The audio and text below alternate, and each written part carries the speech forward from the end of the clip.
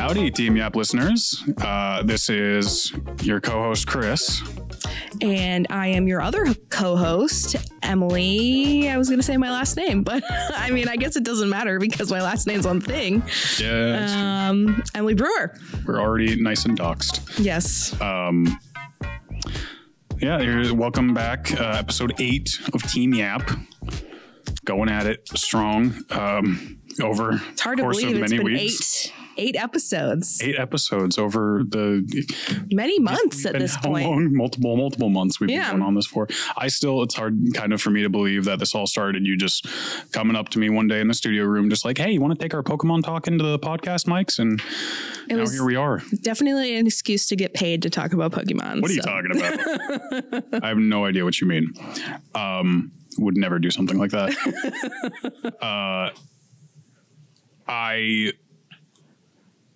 I've been having a blast, and now here we are with our second movie review episode. Very excited.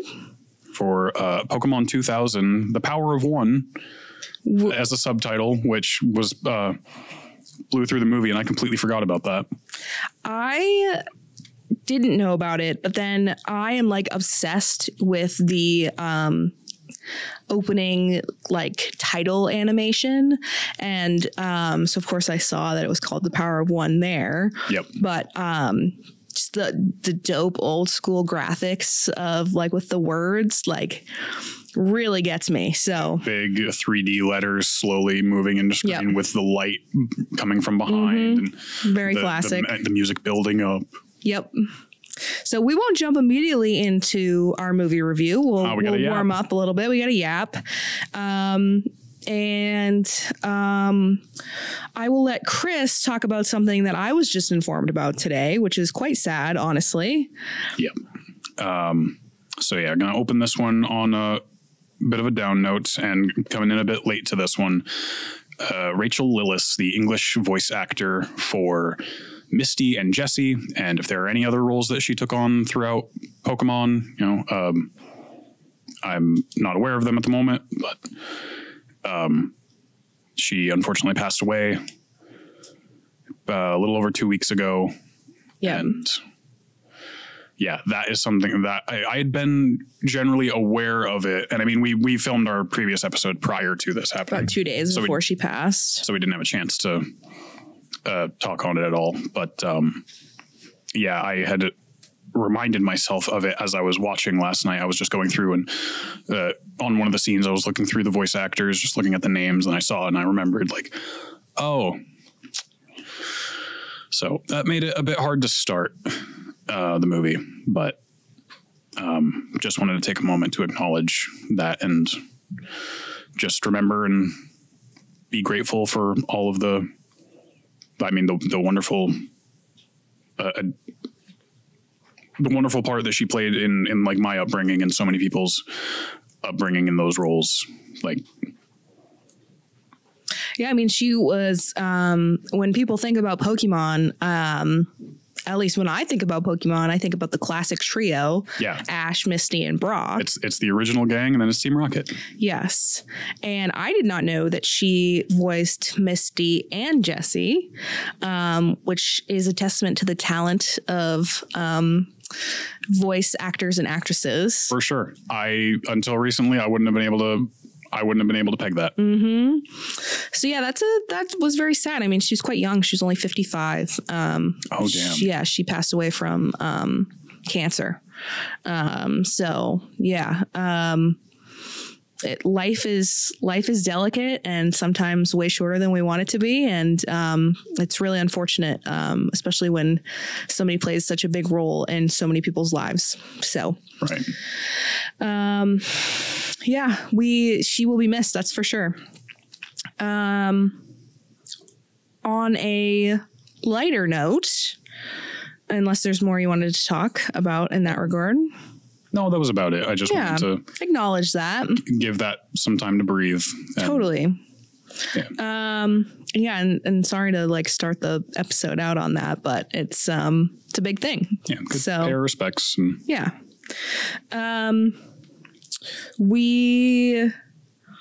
Did she voice Misty like the whole tenure of Misty being a character? I will look right now.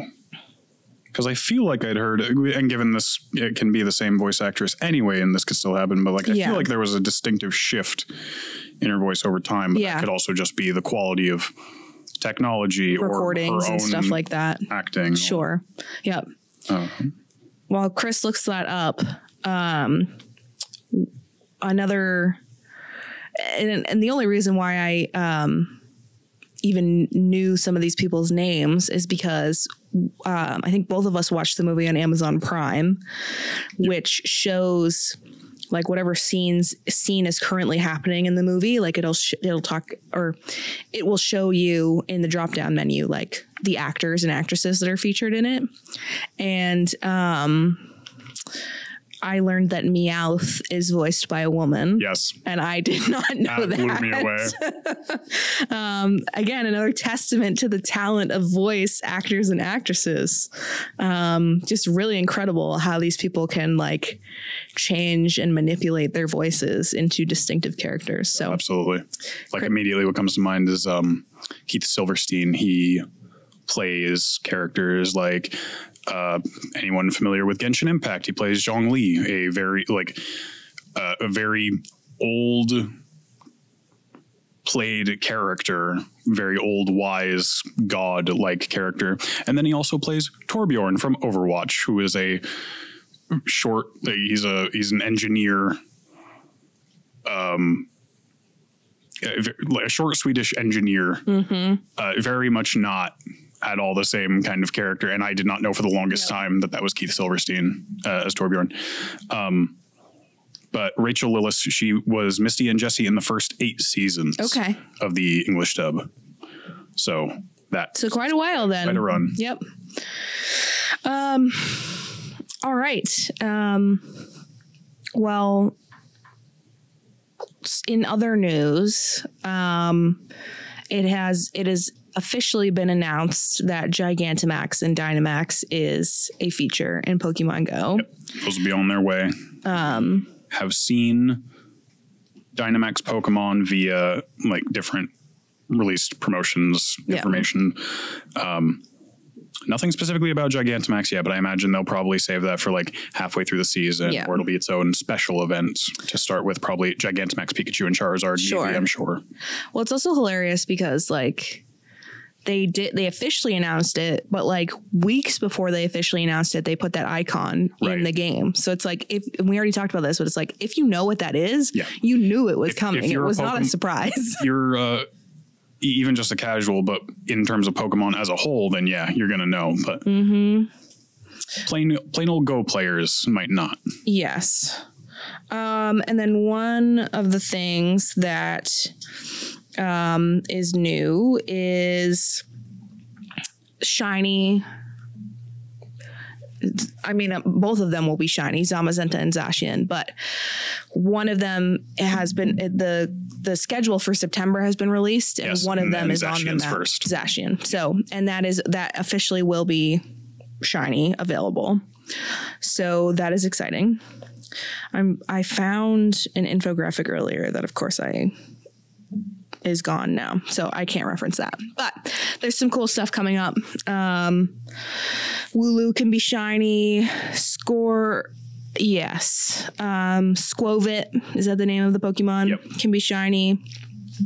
And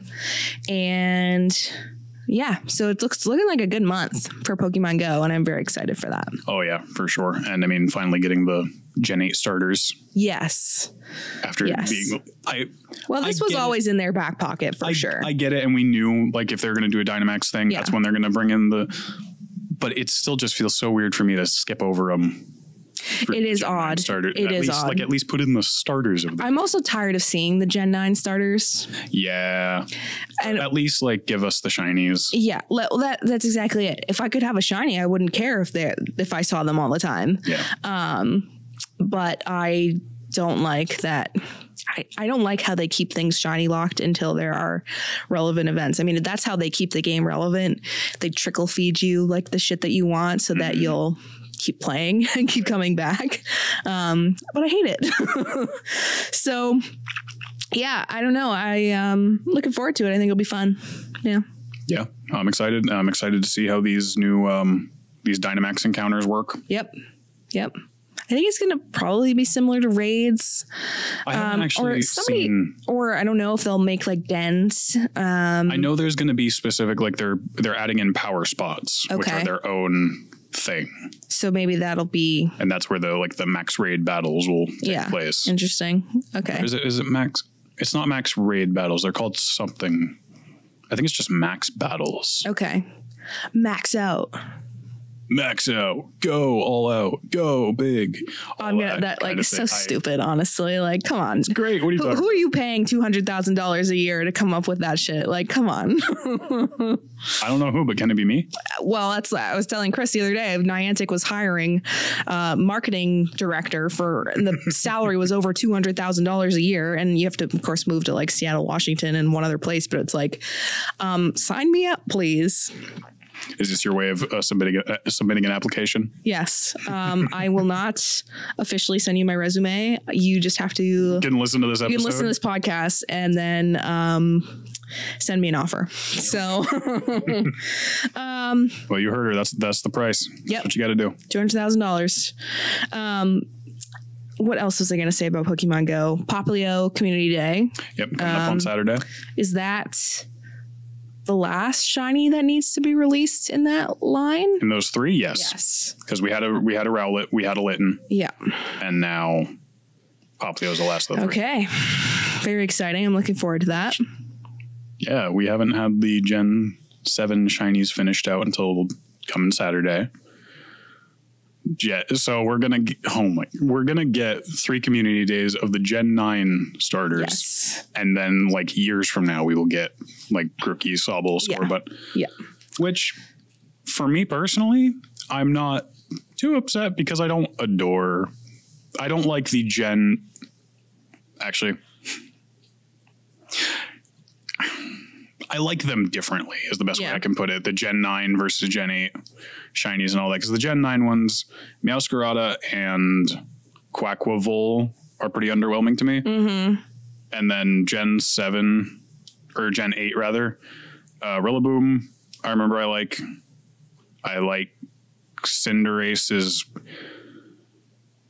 interesting. Inteleon, I don't. And it sucks too because Inteleon is like a color combination I would generally like. It's like almost like a purpley kind of magenta-ish and with some white and some blue. I don't think it works well for Inteleon. Interesting. I haven't really seen it. I don't really know what the shinies look like for Gen 8 and Gen 9 even, because I barely played Scarlet and Violet and I also barely played Sword and Shield. So. Yeah, that's right. I mean, pretty much as far as I know, Gen 9 ones, it's pretty much they get the saturation turned down some. So like Meowscarada looks more exposed, like in terms of lighting. Yep. Quaquaval, it's more like a cyan instead of a darker blue, I believe. Skeledirge becomes pink, and I love that. I like that. That's nice. That's nice. Cool. Well, I don't know. Like you said, we won't be seeing those for a while, but at least what was I going to say? We have Ponyta Community Day coming up in September. You didn't? No. Yeah, that was announced. I haven't seen much about a couple weeks ago. I haven't seen much for the September news. Yep. A couple weeks ago, they announced Ponyta, and so, of course, it's both forms. Oh, that's right. Oh, yes, you told me about this. Yes. Galarian and...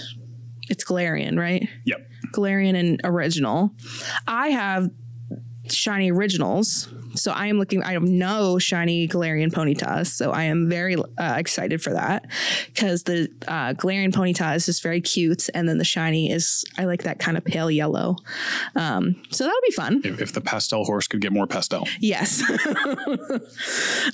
So we've got some cool shit to look forward to in the month of September. I'm excited. I don't like when I'm not excited by Pokemon Go because that's one of the only things that makes me enjoy going outside. Anyways, let's move on to the big meat of the podcast. Chris is pissing me. We're talking about it before going into this, and he goes, "Yeah, well, we'll talk about this, and this, then we'll move on to the big meat." And I'm sorry, I just had to say it. You're not sorry. I'm actually not sorry. But this is what everybody's been waiting for. If you clicked onto this episode and you're looking for a movie review, you have to wade through 15 minutes of yapping because this is Team Yap. This is Team Yap. That's so what we do. You can't get away from that. Gotta pay the Yap tax. Gotta pay the Yap tax. That's true. Now, Chris, this is your favorite Pokemon movie or one of? Huge for my childhood because I had it on DVD, played on repeat forever and ever. Yep. Absolutely adore it. Song was stuck in my head. I mean, I'll kind of touch on my notes only because like I did. I started my notes before I even got out of work yesterday because and I watched the movie late. You were pumped for it because I had to write down in all caps very boldly Lugia's song because that ever since the first time I ever watched this movie, stuck in my head forever. Like that's the song that like got me to whistle. Interesting. Okay. That's or definitely the first song I ever whistled. Yep. Like that's how much of an impact it had on my childhood. And then in terms of as a memory, it was definitely my favorite. Sure. Rewatching it, different story. Well, we have a podcast to get through. We do. So I'm very curious to hear about that because on my end of things, I have seen this movie before, have watched it as a child. Was not one that I really rewatched because I didn't have this one on DVD. I had the first and the third movie on DVD. Actually, I actually had this one on DVD too. I just didn't like it as much as the other ones. And I had a similar vibe watching this movie. I was like, you know what? I remembered almost nothing from the movie.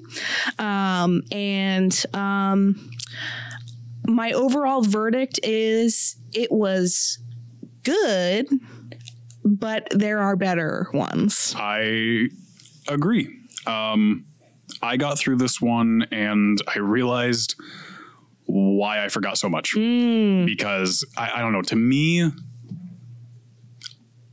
it's not that the stakes weren't there because they definitely were, but I don't know, something to me with this movie, it felt...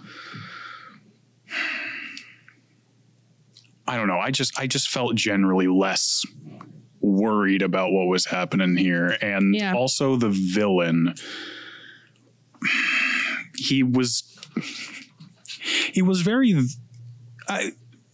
threatening at first, but then he's just kind of gone until he's not. And then it doesn't matter anymore. Right. Exactly. Like he felt very secondary. 100%. I actually wrote, so the way that we broke this down, and I don't think Chris took notes this way, but how I broke it down was, you know, there's sections on our kind of notes Google Doc that we have. And so there's score, animation, story, favorite scenes, things we forgot about. Does it hold up as a movie or could it be split into episodes? Does it feel like a good Pokemon movie? How did this movie perform versus the first movie? And then some behind the scenes background info. I don't have anything for that. That's just as a spoiler. Spoiler alert. I didn't quite structure them that way, but I was keeping these things like in the back of my mind. For me, it's just like that's I just opened the Google Doc and put bullet points under because it's easier. That's how taking notes works for us. Under does it feel like a good Pokemon movie? You know, I said that yes, it's very classic, but because it has the kind of crazy storyline filled with legendary Pokemon, which is what most of the Pokemon movies, if not all of them, involve legendary Pokemon in some way. Yeah. But I said it's not as powerful as others, in my opinion. And then I followed that up with villain is kind of weird and weak. Because like you said, she was kind of there. Like, I mean, and they start the movie with him, like he's playing chess with the birds. Yep, like it seems like this is almost like, going to be an intimidating villain. He's going to be a powerful presence through this. He's a very they're setting him up as some very intelligent collector type villain with the whole chessboard theming he had there. Which is honestly dope. That but then was cool. They kind of lose the plot. They're like, oh, we don't really care about this guy. Yeah, like, he's here too, I guess. Because even later, this is getting way ahead. I know. I got so excited. I mean, hey, you're coming into this. If you are watching this podcast, spoilers for Pokemon 2000. I would hope that you have seen this movie before. And if you haven't, please pause this. And I mean, you know us. And watch the movie. We're yappers. We're going to be all over the place. Oh, yeah. Because like I'm about to bring up a moment from almost the tail end of the movie. Yeah. There's the point where they, there's the whole crash landing. Mm-hmm. That until he returns to get Lugia, is the last time we ever see him at all. It's just odd. I know there, which is a shame, honestly. Like, there's no like ceremony to him.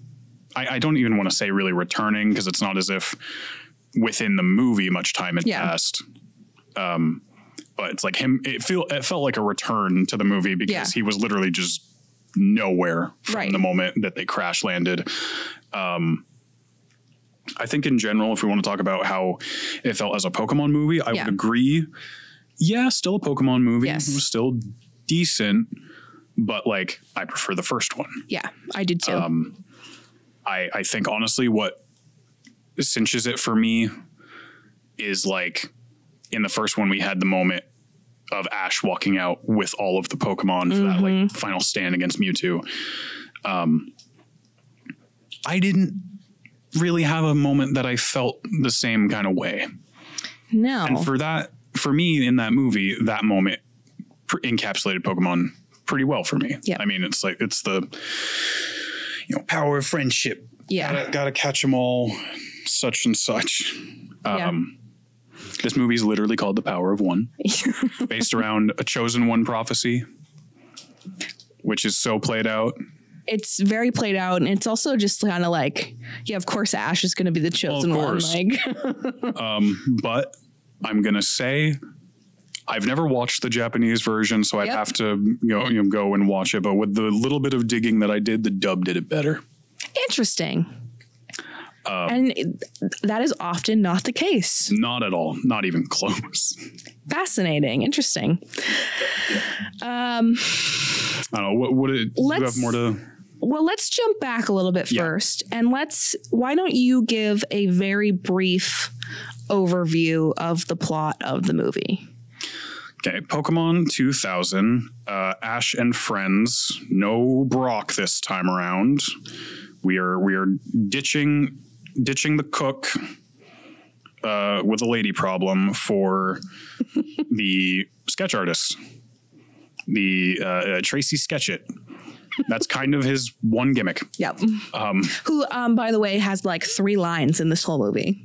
Yeah. Yep. At least one of them I quoted for my notes, so I'll give him that.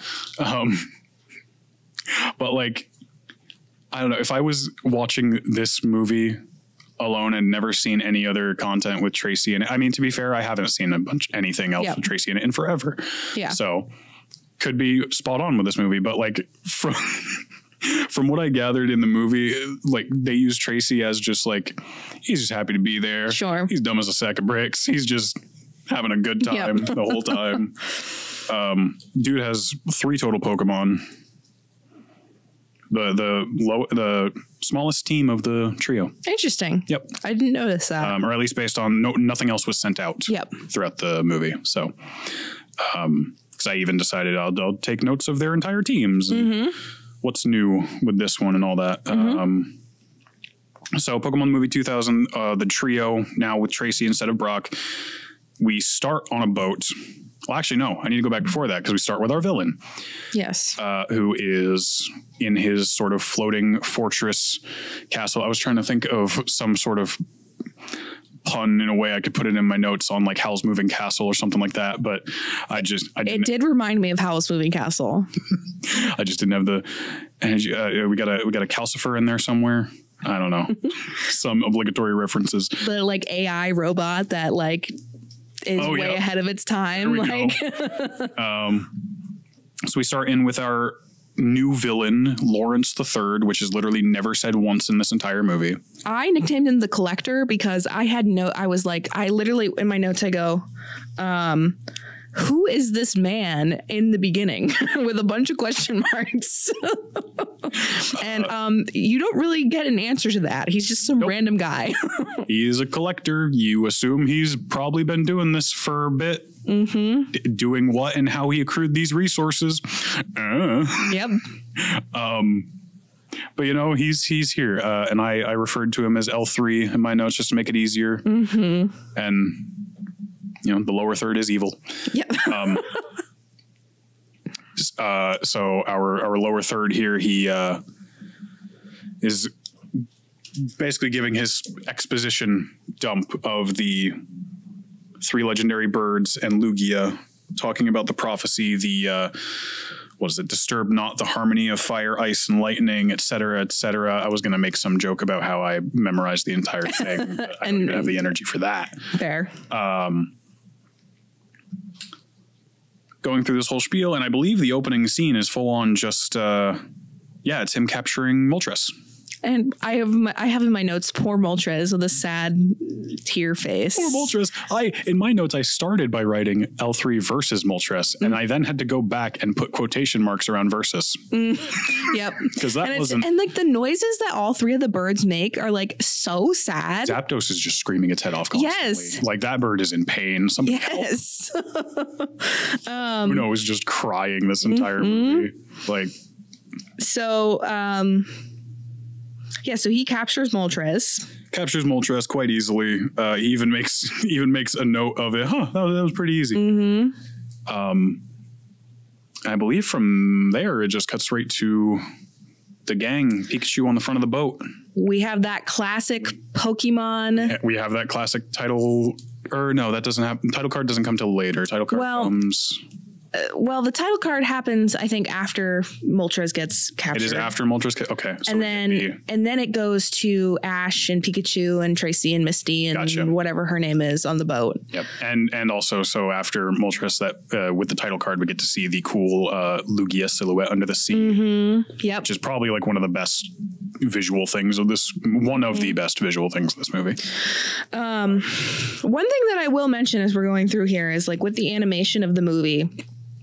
Of course, it's your classic late 90s, early 2000s animation. So it's got kind of a grain to it. Except for some weird modern computer animation that they were trying to use with the ocean floor. With the ocean floor, with Howl's Moving Castle. Yeah. Oh, yeah. The entire fortress. Good lord. Yes. Kind of jarring, in my opinion. I was not a super big fan of that. And then also like when Professor Oak is talking to Delia about, it's like beautiful weather we're having. And then it starts raining and snowing and the clouds roll in and the clouds are like the most like modern computer generated animation you've ever seen. It's strange. Like, ew. I think the one that took me out of it the most was the ocean floor. Yep. Because it just looked like pockmarked clay. Yeah.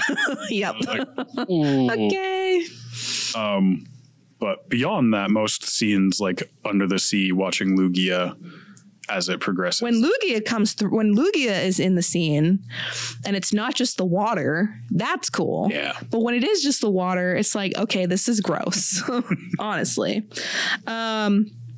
So overall, like, I wish they had stuck with more of the classic animation style, because I don't think they really did that with the first movie. They didn't try anything like super, maybe a little bit. I think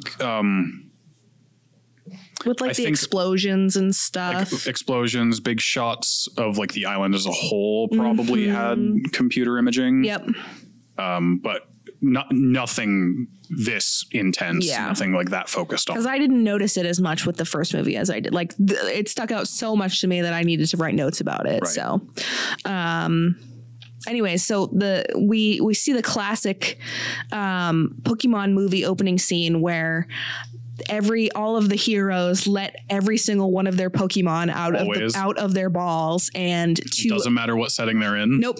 And like this time they're on a boat, like, and so say that again. Small boat. It's a small boat, and there's a theme song playing. And actually, one of the things that I put under my favorite, my first thing I put under favorite scenes was letting Snorlax out on the boat, and then it starting to tip. Yep, I loved that. That was really fun. And of course, I had to. I mean, going through this scene now, I did my whole write-ups of their teams and all that. So new additions since the last movie. We've got Snorlax. We've got Lapras. That's very much definitely a new one, considering that was a massive problem that would have been solved right away if there was a Lapras in the last movie. Taking them to the island. Yep. Let's see. Misty. We've got... I think her team pretty much stayed the same, except we've got Togepi now. Because we are getting into Johto. Yes. Kind of, sort of. There's literally 4 Johto Pokemon in this entire movie. It's so interesting to me because that was one of the things that I was thinking about the whole time, because I'm not super big on, like, I didn't watch every single one of the show, like all the seasons of the show. And so it's interesting because it's like, so I guess the Orange Islands are like supposed to be south of Kanto. And yes, because the Orange Islands, I believe, was like a mini arc between Kanto and Johto, kind of. And then, but like, your main featured legendary Pokemon is Lugia, who is a Johto Pokemon. And then the other 3 legendaries that are featured are the legendary Kanto birds, Articuno, Moltres, and Zapdos. And then what are the other Johto Pokemon that appear? Is Marill one of them? Oh, that's right. No, Marill as well. So 5 total. So you have Lugia, you have Marill, you have Togepi, you have Slowking. Yep, Slowking.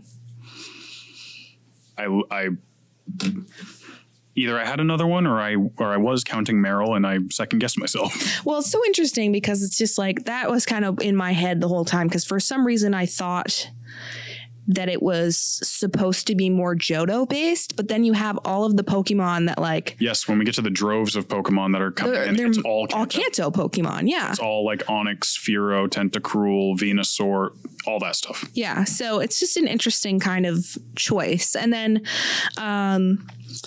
so about halfway through the movie, my partner Jordan came home and he finished it up with me, and there's a couple funny moments with that. But one of the things that he said was the thing that always got to him when he watched the movie as a kid was, why is there no Ho-Oh? Valid. Yeah. Ho-Oh was at the end of the very first episode of Pokemon. Where's Ho-Oh? What's Ho-Oh doing? Yeah, where is he? Like, what's going on? Ho-Oh's on his tower. He's too cool for this. So yeah, Ho-Oh's turning evolutions into dogs. If you follow that theory. I don't. You'll have to, explain to the class. What does that mean? Okay, we're really briefly, it's a whole thing. It was like, so the Ecruteak Tower in Ecruteak City, or is it called something else, different tower? I don't know. It's a tower, Ecruteak City in Johto. The legend is like the Entei, Suicune, Raikou, they were all originally each different Pokemon that were, that died in the fire of the Ecruteak Tower. I don't know. It's not the Bellsprout Tower. It's a different tower in Ecruteak City. 3 Pokemon died in the fire of the tower, and Ho-Oh restored them to life as Suicune, Entei, and interesting. Raikou. Yeah. And people believe that, of course, because quadrupeds, water, fire, electric, they were EVs. Vaporeon, Flareon, Jolteon. I see. That's a pretty cool theory. I kind of like that. Yeah. So, but I guess it makes sense because the next movie is, if they're following the timeline, they're in Johto at that point. So it's Entei focused. It is definitely Entei. It is definitely a Johto movie at that point. I think Brock is back. Gosh, I should remember. I've seen this one enough times, but stay tuned for the next movie review. And actually, Brock is in this movie. Yes, he is. Which is kind of fun. Brock cameo. We do have he is with Professor Ivy, who I didn't know existed, and running around in the background. Yep, he's just running around the background trying to manage Pokemon. Yes, who are going crazy because of the disrupted balance with the 3-bird Pokemon and Lugia, and which is making the weather go haywire.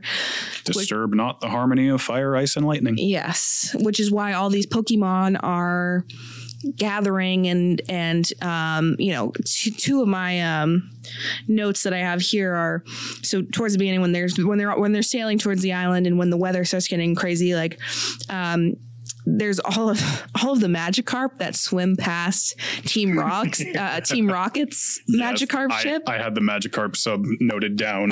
Swarm of Magikarps around. Literally, I love that so much. And then, of course, Jesse's line of, "Do we have carp insurance?" I had to write that down. That was hilarious to me. So I'm glad you did. And then, of course, when Professor Oak is talking to Delia and all the Diglets come and take his bike away. They just steal his shit. Like, they almost took him. Yes. So all of these, like, I love seeing like massive hordes of the same Pokemon on the screen at once for some reason. And this movie has a lot of that. It's just so hilarious. What ensues after. Yes. Yeah, I had this whole thing going through my notes with the Professor Oak thing. He just came in like, wow, such a like you were saying, wow, such a beautiful sunny day. I have written down here, Professor Oak ruined it, and then immediately he jinxed it. The storm comes in. Yep. So let's see, we got around storm, went over their teams. I would just like to say that, like, in the section that says things we forgot about, I put everything LOL, because I didn't remember a single thing about this movie other than I knew the birds were in it. I knew there was a Slowking in it. I knew that Lugia was in it. That was it. I pretty much remembered about the same as you. I remember there being a villain. I remember Lugia, 3 birds. I remember the kiss. I did not remember like how much teasing there was between Melody and Misty. Mm-hmm. That was fun. That was cute. I wrote down Ash immediately being named the chosen one as soon as he says he's a Pokemon trainer. Yep. As if like Misty and Tracy aren't there, who are also Pokemon trainers. Misty's a gym leader. Yep. And then I put down there, here's a kiss, and then, oh, are you his little sister? Like, that was so funny. That was, and then one other thing I want to mention before we move on is just like, it was very fun to watch a Pokemon movie that I don't have much memory of. But at the same time, I think I prefer, like, I'm really excited to watch the 3rd movie because it's been long enough that I don't remember details right now, but I remember the story. And so, like, and same with like Lucario and the Mystery of Mew, like, and like the Celebi one. Mm-hmm. I remember like feelings that it gave me. And so I am really excited to watch those movies because with that, it's just, it gives a little bit more excitement to it. Whereas this, it was just like kind of like I was watching a movie for the first time again. Yeah. Because I didn't remember like anything about it. And then it was kind of underwhelming. Like, yeah, I feel you. I was kind of having a hard time wanting to go between taking notes and just sitting and watching. Yeah. Like, I remember what's going on here. But why I remember almost none of it is because it's almost all just moving around. Yeah, it's places. It's not very linear. It's not, like the plot kind of jumps, and then like what we were talking about with L3, like they should have stuck with that. I think that would have made the movie felt more like a movie and more well-rounded and more like of a resolution at the end, because there is resolution at the end, but there's no like they've already gotten rid of the antagonist like a long time ago, like, and he was never really a threat. So it's just it was a little kind of, it lost itself there. I can enjoy when they give us an antagonist that doesn't end up being the final threat to deal with, that like they are a stepping stone into what comes later. Right. But with this, it just they felt set like it up in that way. With this, they felt like they literally just threw him away. Yeah. And then it was just, oh, nature's real bad right now. Gotta quell it. Yeah, because it ends up being that the real kind of villains are Articuno, Moltres, and Zapdos. Because they're going wild fighting each other. Right. And Lugia has to come in and tell him to stop, but he can't. So let's back up again. Yes. So they're caught in a storm and they end up on Shamoody Island. Shamoody Island, where they are assaulted by masked warriors. Yes. And by that, I mean they are approached by the island people who are in the middle of their annual legend festival. And we learn that, what is the name of the boat driver that they're with? That's a great question. There's a chick that drives them there. She does have a name. And she sure does have a name. I bet it's a good one. I know the name Connie was thrown out there at one point, I think. I don't know if it was the boat driver or the woman she was talking to. The woman she was talking to's name is Carol. Carol. And okay, that's Carol is Melody's older sister. Yes. And there's the like ceremony that they do in this festival has like a featured person that like plays a song on it's like an ocarina. I don't really know what it is, but there's a name. Yeah, I didn't catch that. And so Carol is now too old to be the center of attention in that ceremony. And so it's her younger sister, Melody, go figure. Who originally wants nothing to do with it. It's kind of funny. They're all in their festival garb and then she's just like in sunglasses. Just rocks, and like a classic teenager. And but then she sees Ash and hears that he's a Pokemon trainer and suddenly she's all excited. So and then where does it go from there? They do their ceremony. Do their little ceremony. They start having their little party, and then Melody starts giving Ash the whole spiel of what he's going to have to do. And Ash is like, no, I got to go be responsible and take care of this now. And she's like, dude, like just you can party, man. go in the morning, like have some like drinks, like smoke some pot or something, man. Like these are children. Remember this. This is true. And then so Ash, like Chris said, is like, no way, I'm going now, even though there's a massive raging storm and it's pitch black outside. And so why not just head out right on the water? Boat driver lady there. Okay, I need to look up what her name is. Yes. Pokemon. She is just more than happy to take him right out onto the water too. Yes. And so of course they go and they get stranded. Yes. Because the waters are too rough. And then Melody feels bad about sending them out there, even though she didn't actually send them out there. And she ends up being the one to like start the charge to go out, and then Misty and Tracy follow right behind. And it's in this time more of the back and forth teasing with Melody and Misty is happening. And Misty had said, he's a boy and he's a friend, but he's not a boyfriend. And then Tracy just comes running up in between them like, you guys talking about me? Yeah. Is that the quote you wrote down? Yes. Oh, it's too funny. He just has no idea what's going on. Eyes wide and just smiling like an idiot. I love him. So I would like to apologize to Marin, who is the name of the person driving the boat. I am so sorry I didn't remember what your name is. Fictional one-off Pokemon movie 2000 lady. We are so sorry. Deeply sorry. Shout out to Marin. I don't know if I ever actually heard that name in the movie, which is why I didn't know what it was. It was probably said once when they like said hi, and that was it. So they end up on, what is the first island? Fire Island. And at this point, Melody, Misty, what did I miss? Oh no, sorry, you're good. You're good. Okay, Melody, Misty, and Tracy follow after them and also crash land on this Fire Island. Nice and perfectly like up on top of a little pillar too, all perched up and ready to go. And then Melody starts having at the controls. And she uses the sail to fly the fucking boat. This boat can fly if you know how. Okay, girl. That's not how boats work. I don't care what kind of winds you are working with. That boat is not flying. That boat is not perfectly zooming up some stone stairs. Hey, you know what?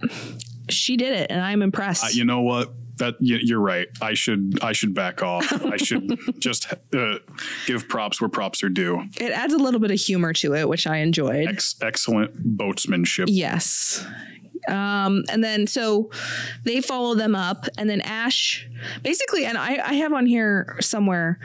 So Pikachu is the one who actually like he steals Ash's hat when they're on the island, and Ash runs after them, and then he's like on the boat, and Pikachu's like, we gotta go.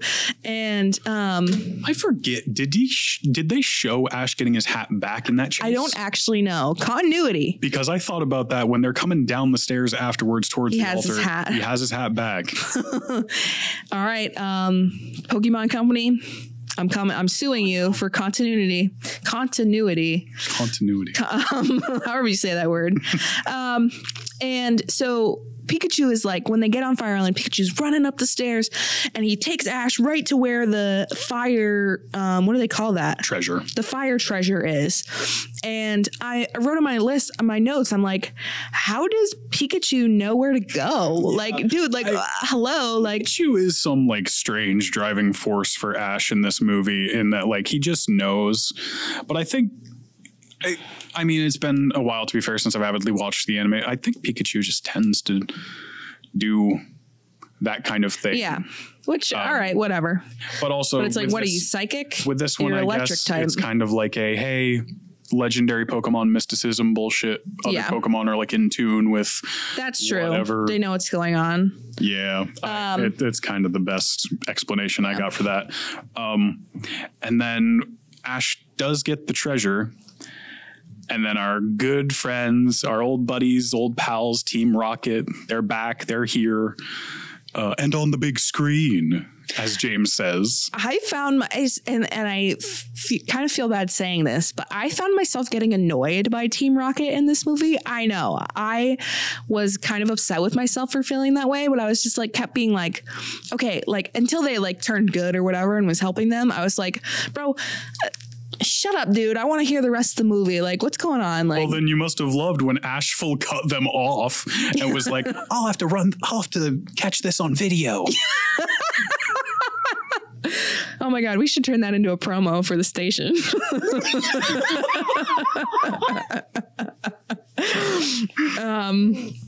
Anyways, that's an aside.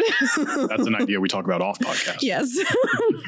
And then I have to also then mention right away, because after Ash cuts them off, Jessie, I forget exactly what she says. It's something like, but now we've caught our ship or something like that. We've got to catch our ship. Mm-hmm. Something. They're going to steal Pikachu. Mm-hmm. And then immediately that boat comes up from behind them. Yep. So I put down, Jessie ruined it. She did. Professor Oak ruined it. Jessie ruined it. I got one more ruined it in here. Oh God. Okay. I'm excited to hear what that is. So they're all there. They're at the top. Ash gets the thing. And then all of a sudden Zapdos is there. And I made specific mention of the music that played here. Mm-hmm. Yep. I never looked it up again after the fact. I'd meant to, but I don't know if it's Zapdos's theme. I don't know if it's just generally something. Actually, I made a note of that too. I said theme that plays when Zapdos appears is epic. Yes, I loved it. That guitar. Oh my gosh. And of course the whole score is completely different from the Japanese. Oh wait, really? Yep. I haven't listened to it, but just in my looking up of, because I wanted to look up a plot point. Yep. The whole music and even like Lugia's cry, like wow, the sound Lugia makes is different. That's an interesting choice that they made doing that. Huh. Given, to be fair, I mean, anime then made a lot more changes in the dubs than they do now. Yep. And so in one of my favorite scenes is Zapdos claiming Fire Island because just the lightning is super cool. The animation is awesome. Charging the stones. Pikachu trying to talk to Zapdos is super funny. And then Zapdos finally like saying something back and just like being like, kind of just like brushing him off. Stop. Like, yeah. Knock it off. Stop poking me type of thing. So that was a really cool scene in general. And follow that up by Zapdos getting punked. Psych, you're captured now. Yep. So L3 comes Team back. Rocket as well. Yeah, they all get captured, and that's when they're like, accidentally how? Yeah, no, it's like, okay, like there's one thing you're trying to capture, and you captured two. Like, because even Make mentioned the AI says like there's more in the cargo hold than was expected or something like that. Yep. And I was like, oh, that's interesting. Just casually goes to check it out. Like, how are your systems so incredibly advanced and yet you don't accidentally pick up extra stuff? And you also don't know what it is. And you have no idea of knowing what it is. Like, come on, what's happening here? Anime. Yes. And so one of the things I commented on story-wise is I called him the Collector because I didn't know what his name was. And then he was he's giving his backstory, and he's like, I've been a collector since I've had my Mew card.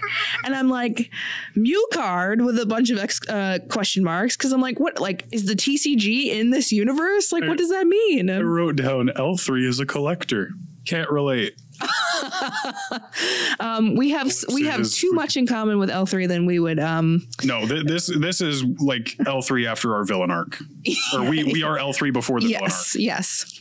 And fun fact, I used to own that ancient Mew card. Yes, so Jordan did too, because he saw the movie in the theater and he got one. Right, we did talk about this. Yes, and he was saying that's in like I said, he popped in halfway through the movie, and I was like, he's like, yeah, I had that, and I'm like, are you fucking kidding me? And I look online, I'm like, well, I'm going to buy it for $100 right now. And he's like, do not buy that. Do not spend $100 on that. And I'm like, it's all right. You won't have to. I'm going to go. No. I think you can find it for cheaper. That was just like the first one that I came across. I honestly just wish I'd kept mine around though, just because it was cool. Yeah. It's hindsight is 2020 when it comes to a lot of things. It's just a super cool card. Yeah. It is a dope card. It looks really cool. And then you see it at the end of the movie. He picks it up. Which you better be like, go get a lottery ticket, several of those, luck for it to out of your entire destroyed still fortress, be there, and for it to just right there, right down next to you in perfect pristine condition. Yep. Which, I mean, that's not, well, probably is for him at least the luckiest thing to happen in this movie. Yes.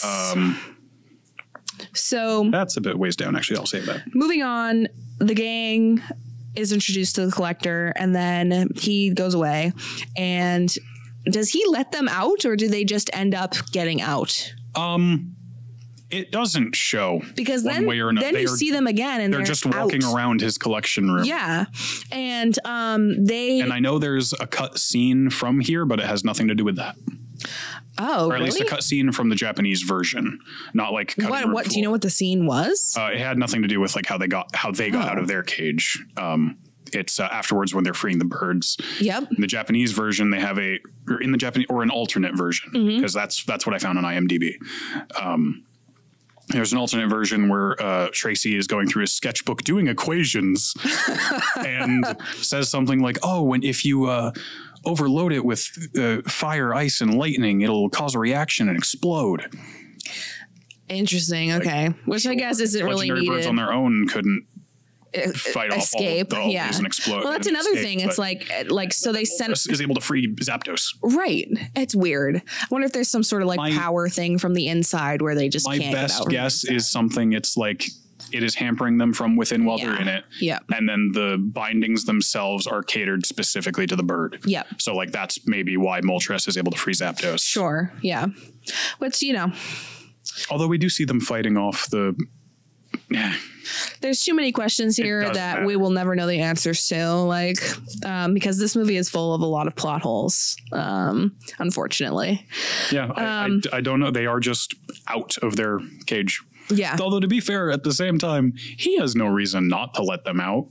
That's true. He has nothing to do with them. That's true. Ultimately. And I guess he probably doesn't think that they're... Well, Misty does spout off the second he says something like, "You're sick. You just want to collect Pokemon." And I'm like, girl, what are you doing? What are you doing? Well...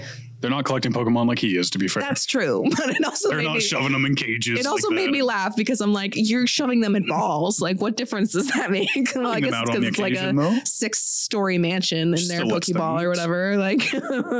On a display case. Yes, that's true. And then I don't know when this scene happens, but they cut to Professor Oak a couple of times and talking about the weather patterns and stuff that and the Pokemon behavior. And one of the things that I wrote down was he's talking about how the Pokemon are feeling a sense of impending doom. And so they're all like going to the location where they're feeling it so that they can like be helpful in some way. Yeah. But I wrote on my thing, I wrote Pokemon feeling a sense of impending doom, ... Yeah, same. You almost pulled like a me with the L3 as a collector. Can't relate. Yep. That's funny. So I don't know where, I can't remember exactly when in the sequence of things that comes up, but I enjoyed that.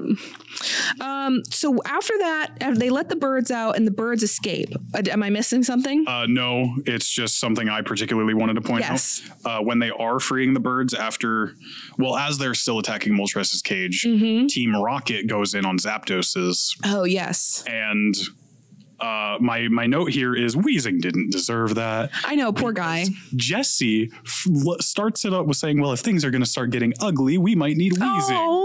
I'm like, what the hell did he do? And then somebody else makes a comment about the Weezing afterwards when he just like falls down. I don't remember if it's Meowth or somebody. Come on, get back up, you big Beluga or something like that. Oh, poor guy. He's so cute. It's like, leave Weezing alone. He didn't deserve it. Justice for my. And it's also when Arbok starts using Poison Sting and Zapdos just kind of looks over and he's just like, what are you doing, man? Yeah.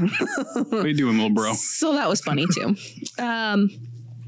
But yeah, so they do eventually free Moltres from the cage, and then Moltres frees Zapdos, and then they both escape from Howl's Moving Castle. Yes.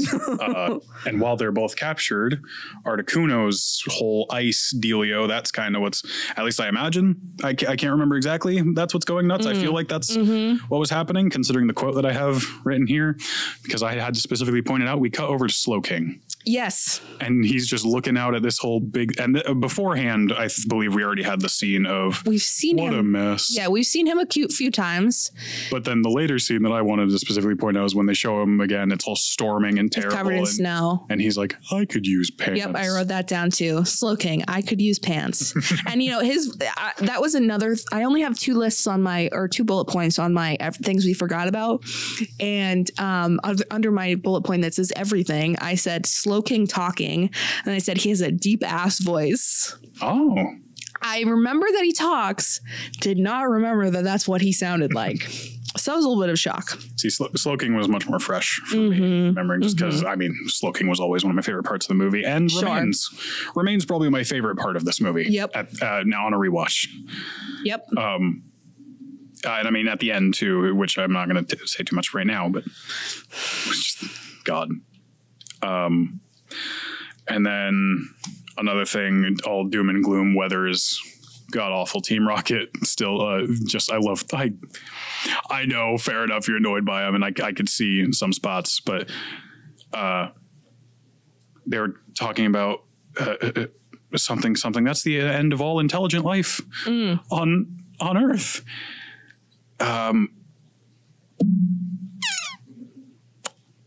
I forget how it like led over to it, but essentially Meowth telling James, you'll be fine. Yeah.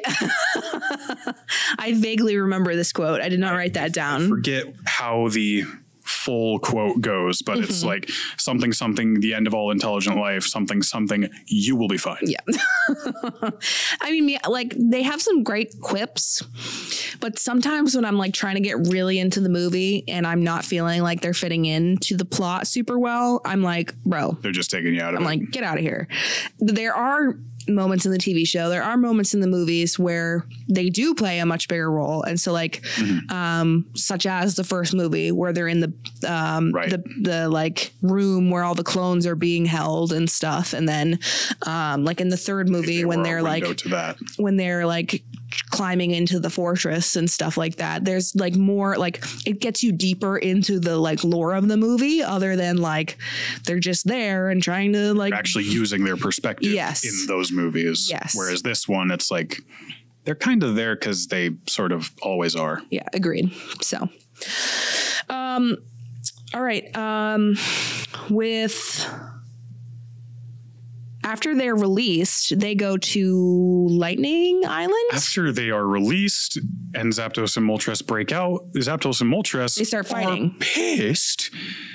And I believe they start going in on the fortress. They are that's right. Oh yeah. Are attacking each other here and there a bit, but they are mainly just dogging on the fortress. Yes.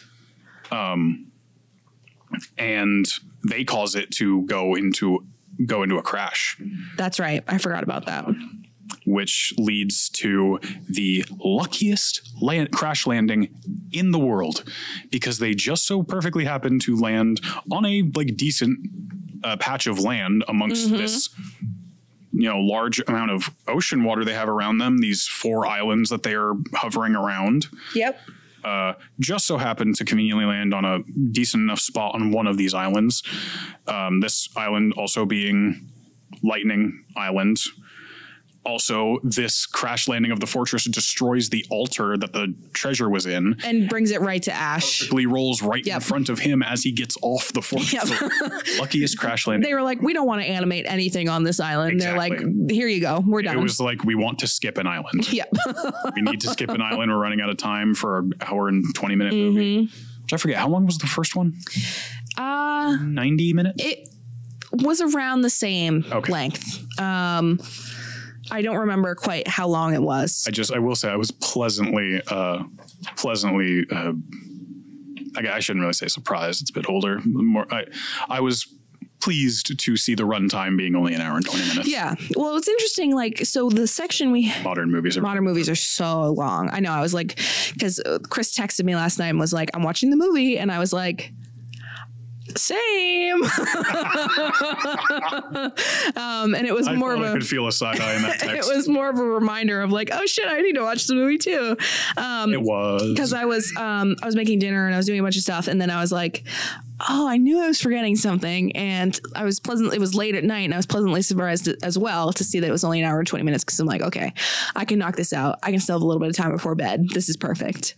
Whereas if it would have been like 2 hours long, I'd been like, oh my God, I have to watch a 2-hour long movie, like, and take notes on it. This would have turned into a Yap Sesh episode. Yes, it would have. I'm glad it did not, because this is long awaited. But one of the things I said was it works well as a movie, but I do feel like it could have been split up into episodes so that there could have been more meat to the story and more less plot holes. I think it could have been like a cool little mini arc. Yeah. During the, like, if they had saved it and did more, I'm probably too far from the mic.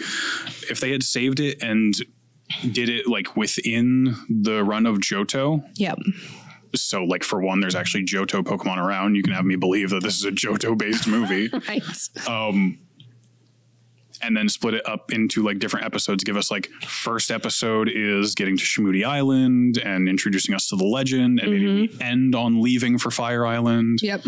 Although not even like 24 minutes is probably too long for that. But you get what I mean. Yeah. Like, there's decent enough, like, I mean, there's clear ways to split it up. You know, getting to Shimudi Island, Fire, Lightning, and Ice Island could each be their own 100%. episodes. Yeah.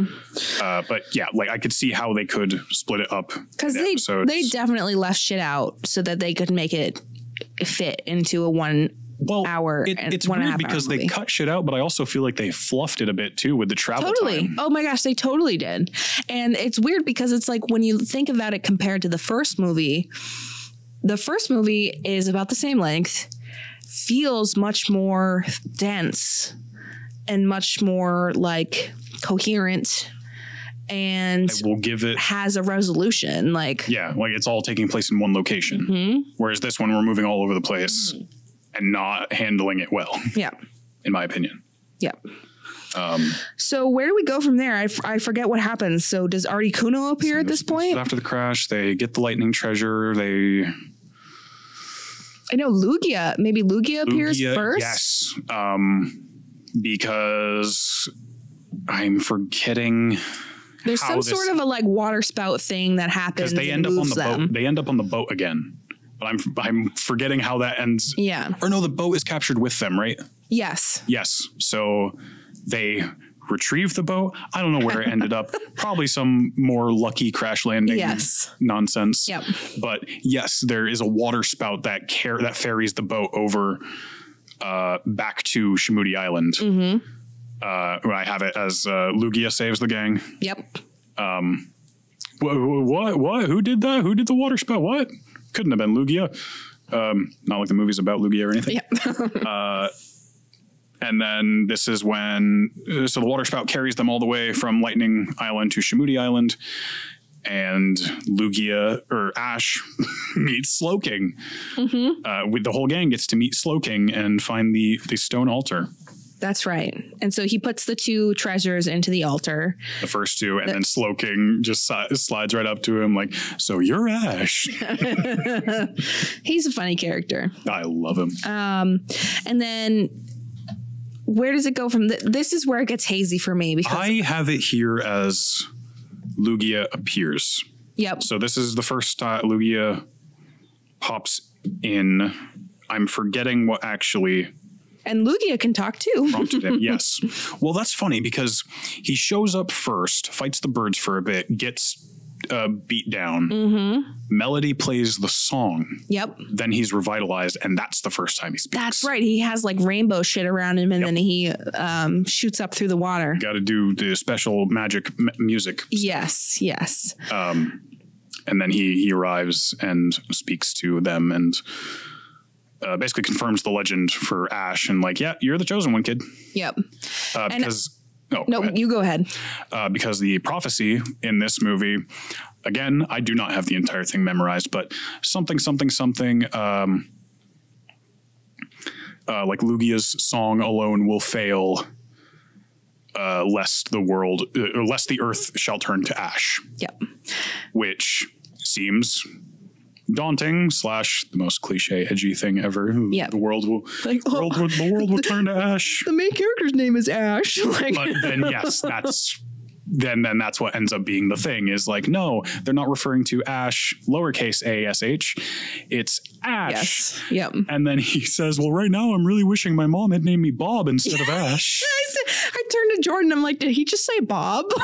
Like what a line. Like, I don't know whether to love it or hate it. Yep. But it's a line. It is a line. So I looked this up because I was very, very curious to see how they worded that in the Japanese version. Okay, because, interesting. I mean, his name is not Ash in Japanese, it's Satoshi.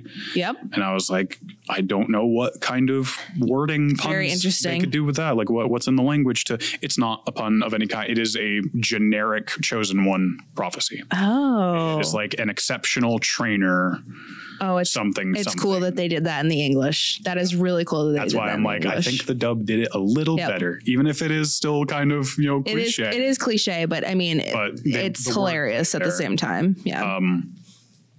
And something else between the Japanese and the English that I'm forgetting that I wanted to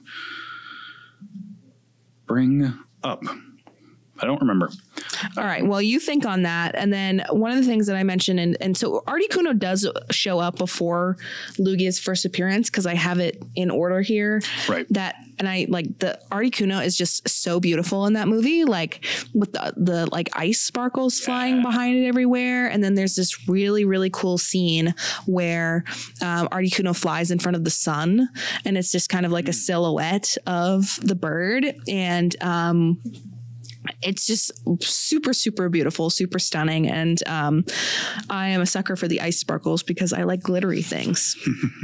And then, so Lugia is there. And then so now are all the birds fighting at this point? All of the birds, I think all 3 of them are fighting Lugia. Yes, that's right. I don't think they're fighting each other at this point. Okay. And then how does Ash... Well, then Ash is looking out towards Ice Island and is like, how in the hell am I going to get there? Because conveniently they're all fighting.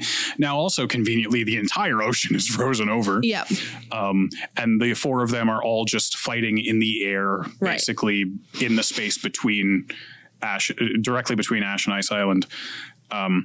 And it starts out with he gets all confident, set, ready to go, takes his first step out into the snow and plummets, and then cuts to he is on this like makeshift bobsled kind of thing being hauled by a few of his Pokemon. Oh, that was another thing. Because this was another one where I was like specifically mentioned the music because I didn't have many other moments that I was particularly taken by it's cool that we were both drawn by the same moments, like the Zapdos theme. And then I wrote the upbeat tune when Ash is going to Ice Island. Yes, on the sled and being pulled along by Charizard. That was pretty epic as well. I think it's Charizard, Bulbasaur, and Squirtle, all the ones hooked up to it. I don't remember. I know Charizard, Yeah. because he's the first one to get called back. I don't remember. But yeah, the music is cool on that scene. Yeah, that one doesn't last too long, though. Gets disrupted by the fighting of the birds. And then he's like, well, now what are we going to do? And the goats. Here the comes absolute goats. Team Rocket. They start coming in and they're doing their motto, but they're changing it. Well, it's the same, like, tune, kind of. yeah, like cadence. Is that the word I'm looking for their motto or whatever? But it's something. They're good guys. We're here to save the day. We're doing something good for a change.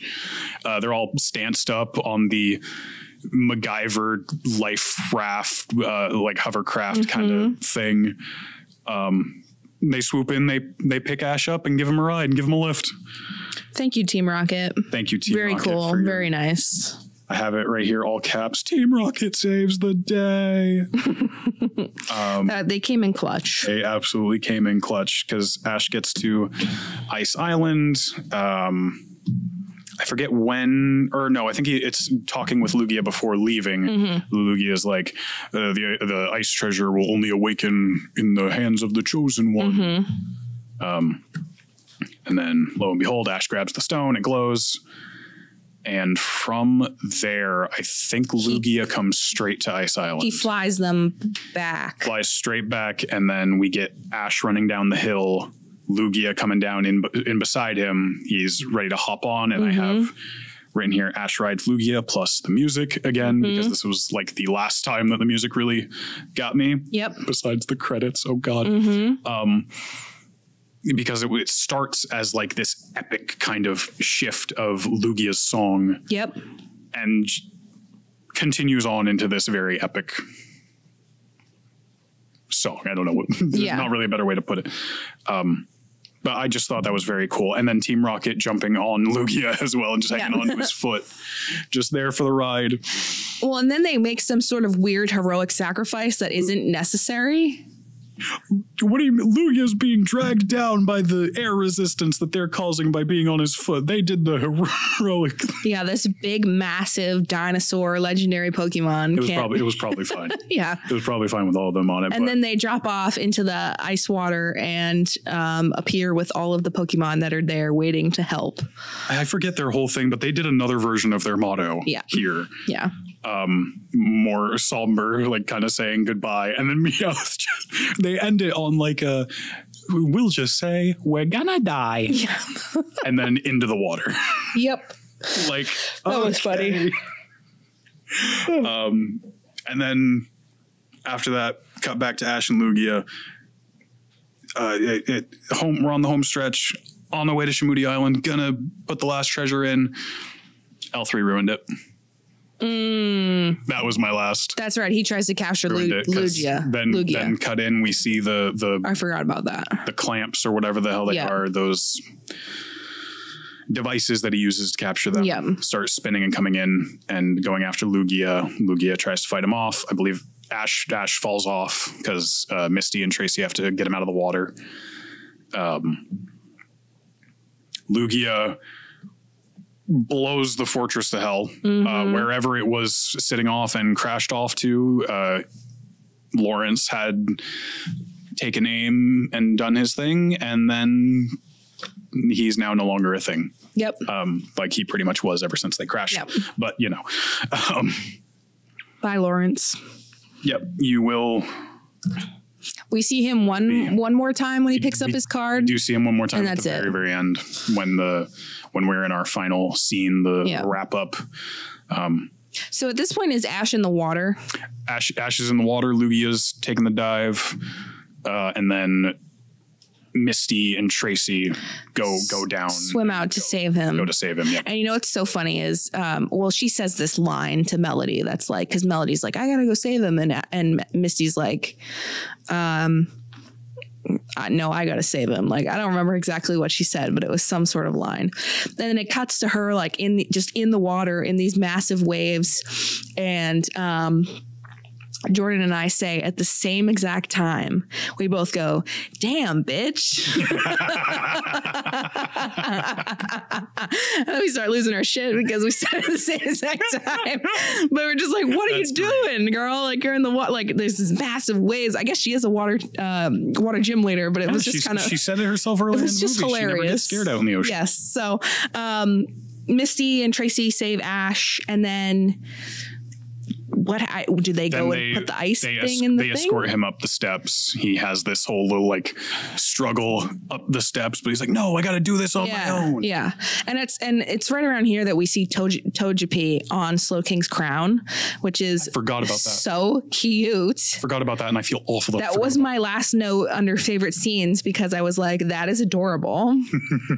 And then, so he puts the thing in the thing and then we get energy, light show, something or other with the treasures inside the altar. Melody comes up, plays the song again.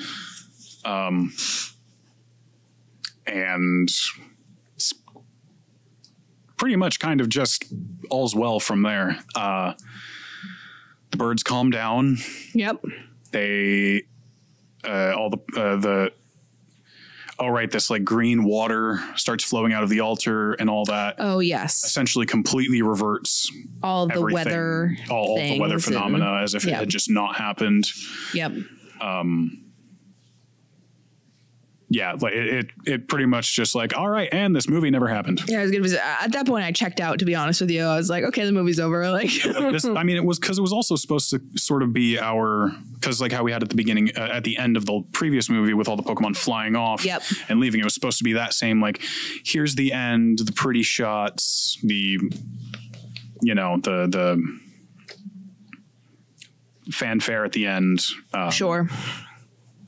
And where we get our shot, of Lawrence that last time with him picking up the card, and then like where he'll start again. And then he will never be seen again. Yeah, no, we will never see that dude again. You know what, Pokemon, call my bluff. Use him in a movie again. Do it. So yeah. About all I had for the movie proper, credits, or actually I don't think that was a post credits. Yeah, because I have that after credits, after that scene. But just because we always have to have a final scene with Team Rocket. I believe most movies they end up stranded. This one not so much. They were just kind of had a scene with Slow King. Oh yeah, they were like, we finally did something good for once, and nobody's going to get to know, or nobody's going to know. And then Slow King just comes up to them. Plenty of people saw you guys doing cool stuff. They're all watching right now. Completely breaks the fourth wall. Turns directly to the camera. Team Rocket looks at the camera. Yeah, was that how the movie ended? I believe that was the end, yes. Like a very unique way to end the movie. And I thought it was very cute, but it was also like, oh my God, like creepy. Like that Slow King, I adore him, and he's going to be my sleep paralysis. Yeah, yes. So that's pretty much it. I mean, again, my overall consensus was I was entertained. It was all right. I don't feel like I wasted an hour and 20. No, but I have seen better. I know there are better. Yeah. And I did I don't know if you did a little bit of background research, but I did a little bit of research on how tiny bit. It was mainly just the Japanese version. Okay. Stuff. And I did a little bit of research on how the movie performed in the box office and critically at the time versus the first movie. So we'll finish out this review with that, and then we'll shut our yappers because we've been going for a long time here. Just quickly before, because I wanted to touch on this, the songs during the credits. Yep. The first one, So Beautiful. It was, literally Lugia's song, but had lyrics to it and all that. There was an original Japanese version. Of that. I did not stick around and listen to that, and now I feel like I did. I stuck around. I listened to that, and I was like, "Damn, I kind of want to sing that. That's fun." Shit. Then immediately following was I was not prepared for Weird Al to start singing off Pokemon names, singing Polkamon. Okay, I did see that on the Wikipedia. It was like Weird Al made a song Pokémon, and I was like, huh, I wonder what that is. And so apparently I needed to watch the credits. I mean, if after this podcast you need to look up this song. Yes. And okay. enjoy that. All right. Fascinating. I guess that was the time. This came out in English around 2000. So, yeah. So the film was financially successful in the United States. It earned about $9 million on opening day, which was only less than $1 million behind the opening day of the first movie. Damn. But it only made $43,700,000 total, which was barely over half of what the first movie made total. So it did not perform as well in the box office. That's insane. Yep. And then audiences that were polled by CinemaScore gave the film an average grade of A- on an A+ to F scale, which shocked me considering that Rotten Tomatoes website's critical consensus reading said, despite being somewhat more exciting than the previous film, this kiddie flick still lacks any real adventure or excitement. What it does contain is choppy animation and poor voice acting. Doesn't match up to virtually anything out there. Not the points that I would have highlighted on that. More like the missing like plot chunks and choppy storyline, other than choppy animation and poor voice acting. I don't remember having much issue with the animation. No, I didn't have an issue with the animation or voice acting. And then at the 2000 Stinkers Bad Movie Awards, the film was nominated for the worst achievement in animation and the remake or sequel nobody was clamoring for. However, it lost worst achievement in animation to Digimon the movie. I'm leaving. I'm so, because like not only I don't feel that this one should have been up for, I don't know, maybe I have to rewatch it again now, but like, and then to put Digimon the movie as bad take it up with the Stinkers Bad Movie Awards, whatever the fuck that is. People don't like good animation. So that was just kind of the consensus that I found online. So it was interesting to note that did not do nearly as well as the first movie in terms of box office revenue. Yeah. But again, like, I mean, I guess it makes sense considering our thoughts and feelings on rewatching this film. And, I'm glad we did it. For sure. Because it's been many, many years since I've watched this. I'm so happy to have actually finally reintroduced this movie. For sure. Get a fresh lens on it. Yep. It's just unfortunate what that revealed. It is unfortunate. And that's one of the like caveats of like rewatching old movies that you're really nostalgic about, because sometimes you rewatch it and you're like, what the fuck was I on when I was watching this? And it's like, well, you were on being a kid. So, yeah, though I am really, really looking forward to watching the third movie. Same, because I hardly remember any of that. That one is my favorite. I remember. I can wholeheartedly say that. I remember the unknowns being involved. Yep. I remember Entei being there and talking, and I remember the little girl who goes through like the different iterations. That's it. That is all I remember. I like the Pokemon movies. Involvement.